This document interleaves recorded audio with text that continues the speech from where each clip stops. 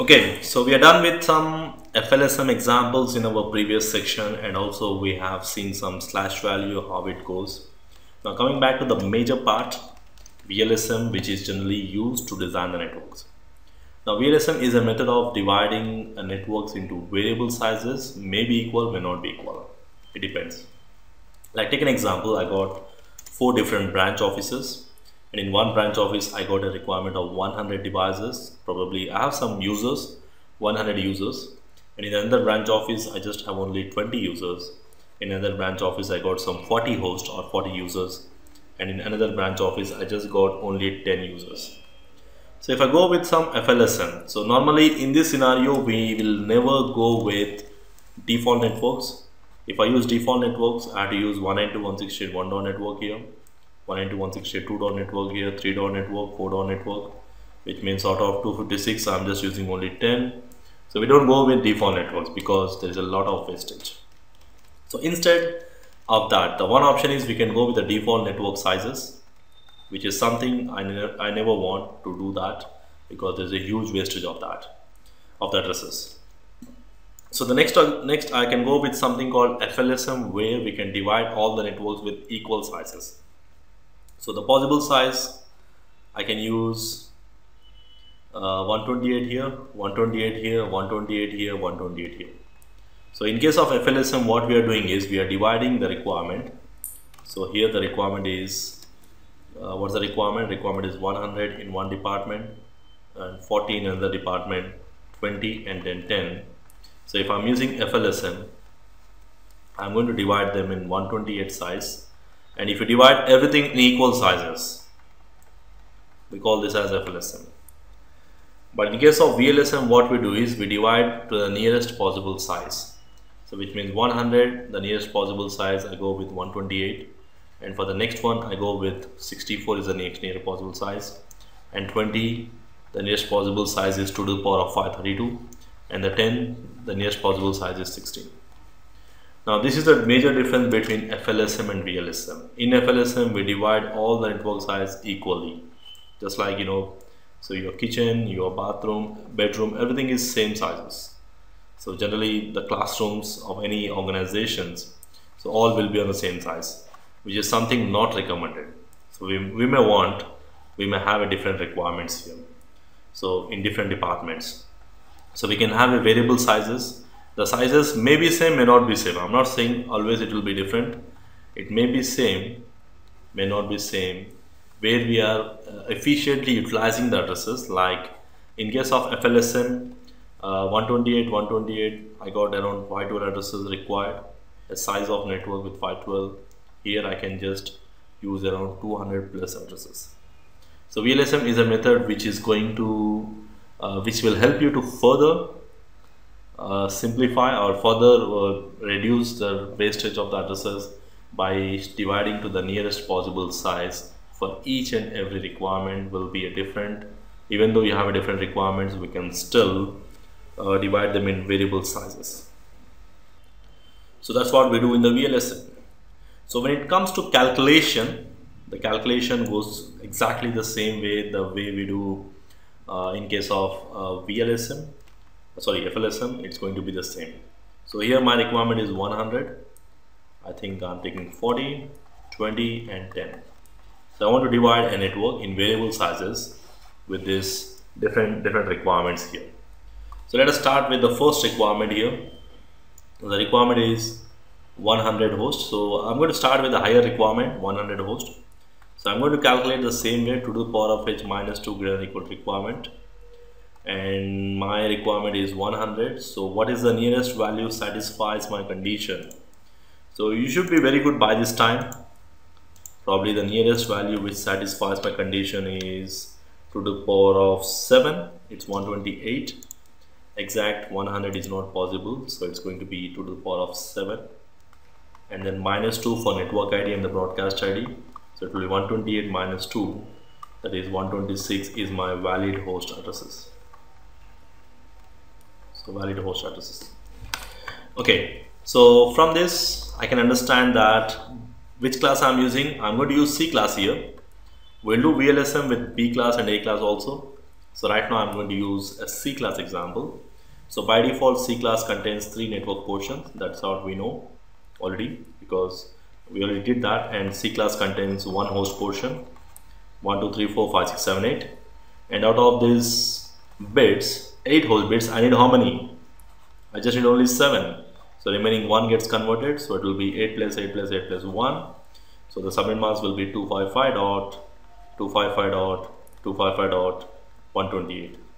So we already did some exercises on this slash value to subnet mask conversions.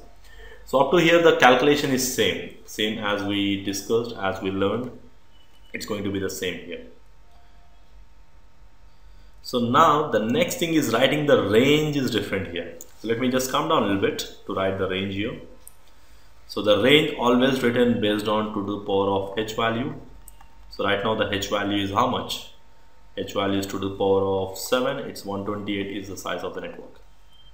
So in the C class, the first 3 portions remains the same: 192.168.1, 192.168.1, and 192.168.1, and 192.168.1. So the first 3 portions remains the same. So I'm not going to disturb anything for the first 3 portions. Only the last portion vary depending upon the size of the network. Okay. So right now let me write down the first range. So the first range is to the power of 7, 128, which means my address starts from 0, and the next range will be 128, that is group of 128 addresses. Let me write down here plus 128 just for your understanding how many addresses I'm using here. And the range ends on 127. And what is the subnet mask? What is the subnet mask we got here? What is the slash value we got here? Slash 25. 8 plus 8 plus 8 plus 1 slash 25. So I'll write down the slash value here because mostly in the documentations you will see the range will be written like this. Now this is your first range. It starts from 192.168.1.0 and ends on 192.168.1.127, and the slash value is 25. And the size of this network is 128 is the size of the network. And the next range starts from 128, and the next size also depends upon the next requirement. So in case of FLSM, we just go ahead and do plus 128 plus 128 plus 128. That is what FLSM, where we divide in equal sizes. All the networks will be of equal size. All the networks are of equal sizes. But in case of VLSM, the next size varies depends upon the next requirement. So let's go ahead and try to see the next requirement here. So my next requirement is 40. So let me just start up with the requirement of 40 hosts. And what is the nearest power value satisfies my condition? To the power of 6. So it's 64 minus 2. So which means 62 is my valid host for subnet. And I'm talking about which class it is. It's a C class, so it will be network, and 1, 2, 3, 4, 5, 6, 7, 8. By default, there are 3 network portions and 1 host portion. So out of 8 host bits, I just need only 6, which means the remaining 2 gets converted. So it becomes 8 plus 8 plus 8 plus 2. So the subnet mask will be 255, 255, 255, 192.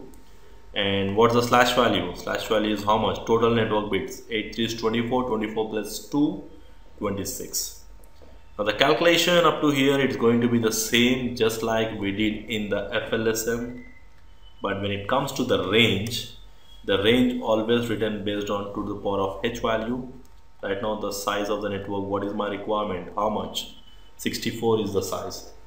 So which means now what I'm doing is whatever the addresses are divided, here you can see 0 to 127, I'm going to allocate the addresses 0 to 127 with slash value of 25 for this department. Let's say the branch office A, branch office B, branch office C, and branch office D.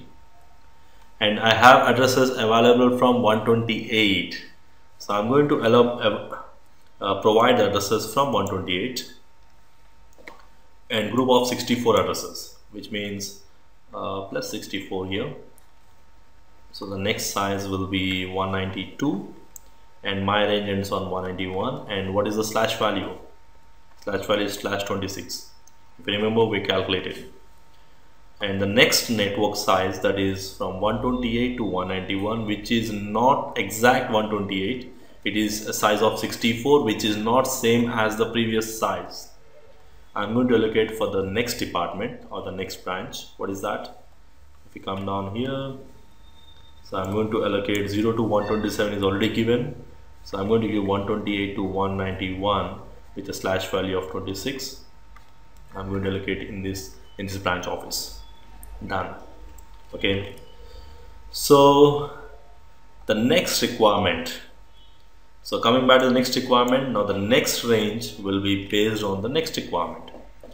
So we are given this address range already, 0 to 127 for some branch office A, I think so, and this is for branch office C.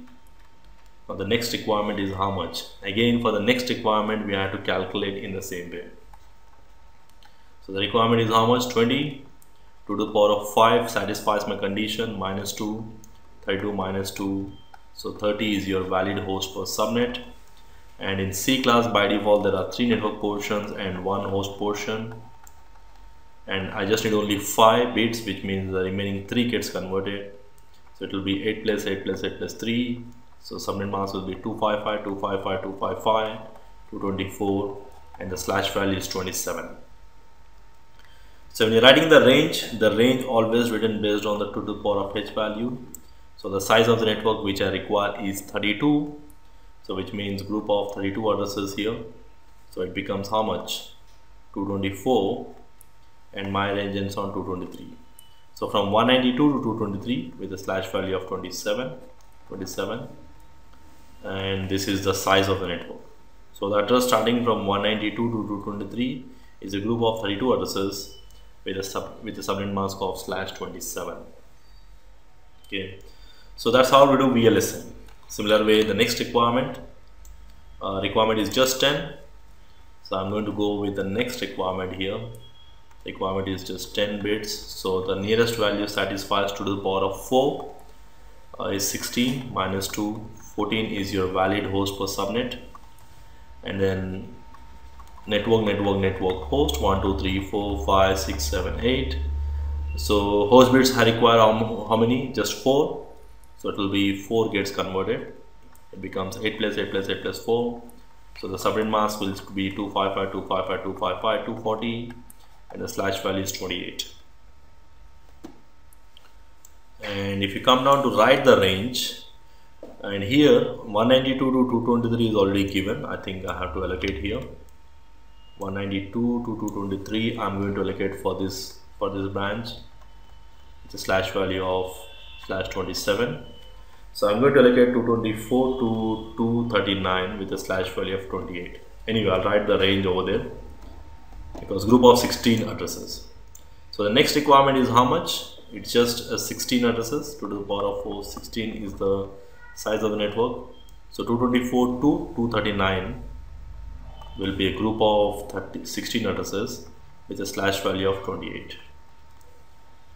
So this is my next network with a group of 16 addresses. My requirement is just 10, but exact 10 is not possible. So still I have addresses available from 240. So I think I can use it if I have one more requirement of 16, let's say. I can use from 240 to 255 with a slash value of 28 and 28. Or you can have a requirement of 2 networks with 8, something like that. Okay.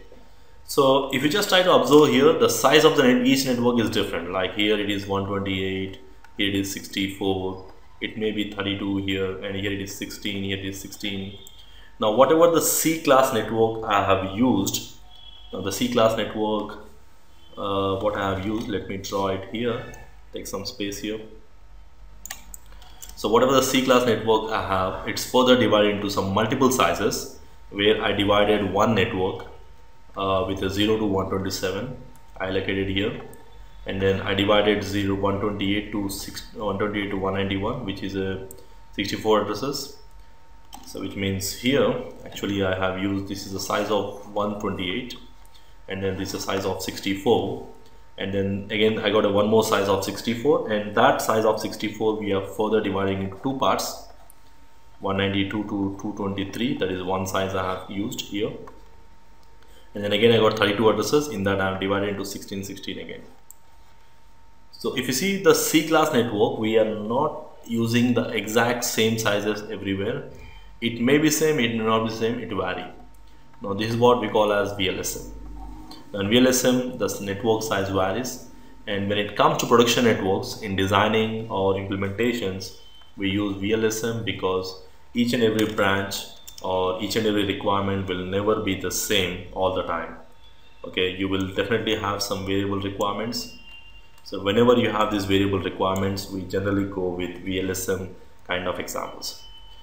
So probably in my next video, I'm going to explain you the same example, but I'm going to use some shortcut methods where it will be more easy for you to follow up. But again, for that, we need to have some strong step-by-step calculation process. You should have a very good understanding to follow that step-by-step shortcut methods. So that's something I'm going to explain you in my next video.